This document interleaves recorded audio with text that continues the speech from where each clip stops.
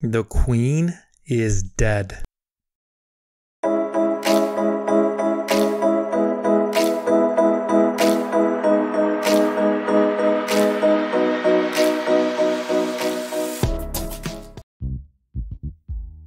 What's up, nerds? It finally happened. They finally did it.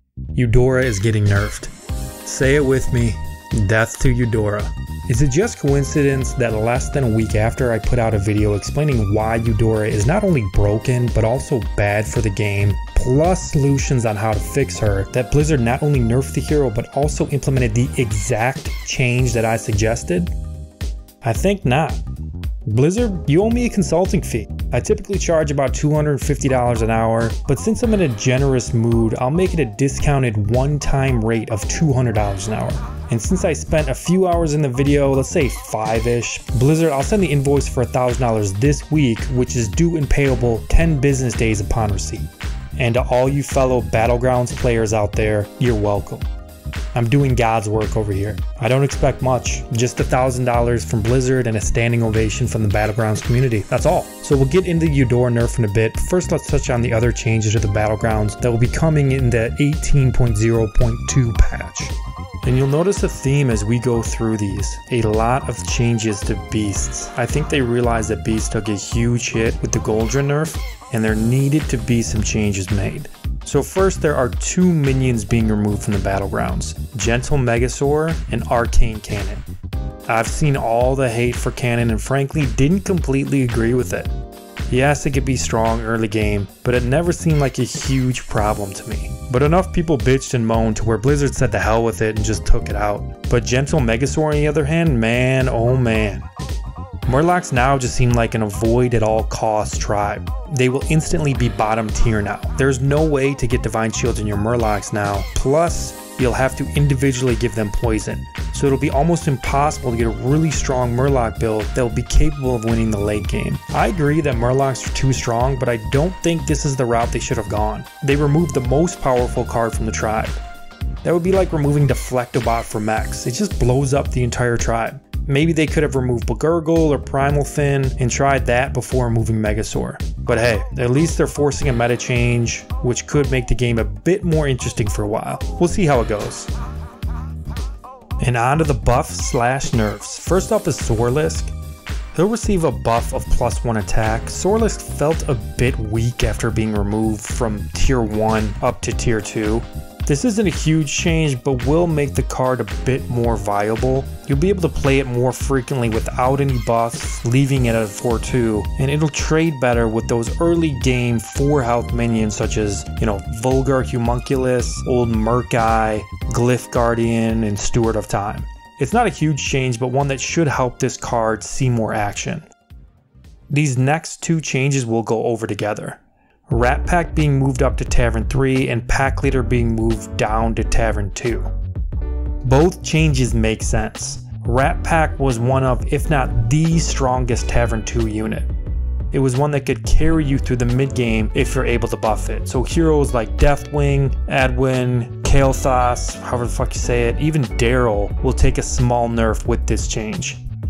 And Pack Leader being moved down to Tavern 2 makes a bit more sense. You can now get it on your board a bit earlier in the mid game. The stats of 3-3 line up better with the Tavern 2 minions. And you can also get it on your board to start to buff things like Grandma, the Sorlisk, the early beast minions to give yourself a little bit more viability in the early game with beasts. Early game beasts still feel a bit weak to me though. I don't think these changes will make that big of a difference to where beasts will run rampant throughout the early game. It'll still be more about stats and strong minions rather than one specific tribe at those early stages of the game. And then Macaw gets a +1/+1 buff. Not a huge deal since they removed Arcane Cannon, but he still dies to a bomb or a juggle, but giving it a little extra survivability will help. Primal Fin. So Megasaur is gone. So let's face it, Murlocs suck. And this change they made, I don't think it's going to help Murlocs. And yes, I'm calling it a change because I don't think it's really a buff. Yes, they moved Primal Fin down to a tier 4 from a tier 5, but have now changed it so that you only discover Murlocs from your current Tavern tier or below. so you can't discover Begurgles or Amalgadon unless you're on Tavern 5 or 6 respectively. It'll help mid-game Murlocs, but overall I don't think it'll help the tribe out that much. Ooh, and this is an interesting one. Nat Pagel. He no longer summons a 0/2 treasure chest with Overkill, but instead now adds a random minion to your hand when he attacks and kills a minion. I for one really like this change. I don't think this is a nerf, but rather just a change to the hero. There will still be that RNG element to the card, but now it can't completely ruin someone's game. If you haven't been in a position where you essentially won the fight, but then pop the chest only to discover a golden boat or gas coiler inside, and ended up taking like 25 damage and an exit from the game, consider yourself lucky. This change will remove that from happening, but still give that nice RNG taste you addicts are looking for, since you'll be getting a random minion added to your hand. I think this card will remain at a similar power level and won't see much of a change in its usage. Good change in my opinion overall though. Which brings us to the last two minion changes. Mama-Bear is now a Tavern 5 minion, but is now a 4/4 minion that gives +4/+4 when you summon a beast, as opposed to being a 5/5 minion that gives +5/+5. And Goldrun's Death Rattle now gives your beast +5/+5. So long story short, I think beast just got a lot stronger. Think about being a 9 gold, grabbing a triple, leveling to Tavern 4 and discovering a Mama-Bear.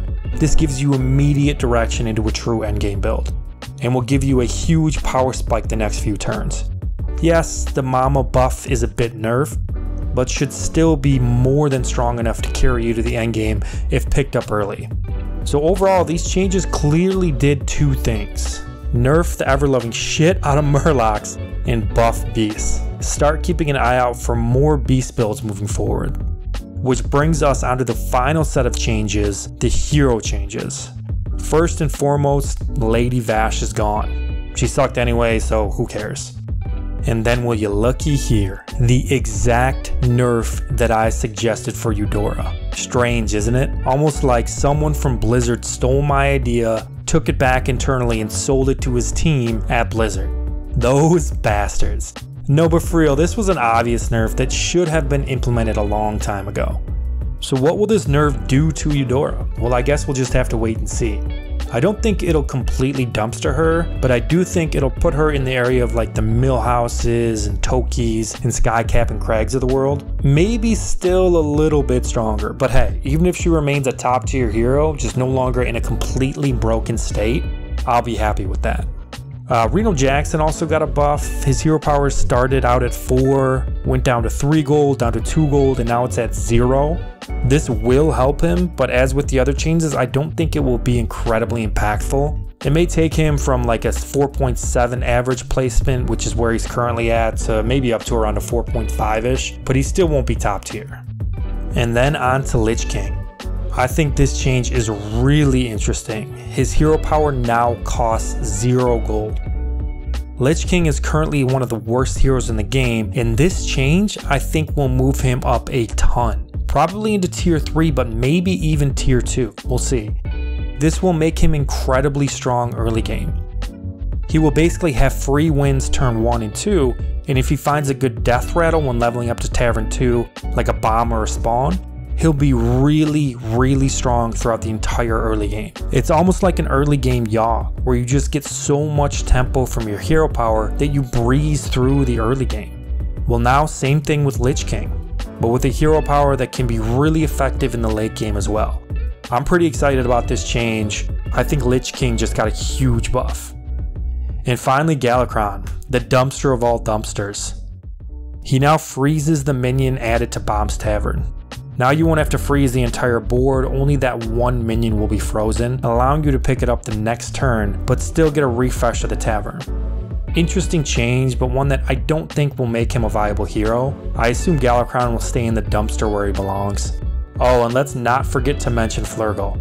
He's basically a dead hero now since Murlocs are terrible, which sucks because I always had a ton of fun playing him. And outside of some bug fixes, that's it. Some welcome changes and some head scratchers, but the Battlegrounds are about to be shaken up. Look for beasts to be a lot stronger and murlocs to be a lot weaker. Start grabbing those early mama bears and beast your way to victory. Godspeed, nerds.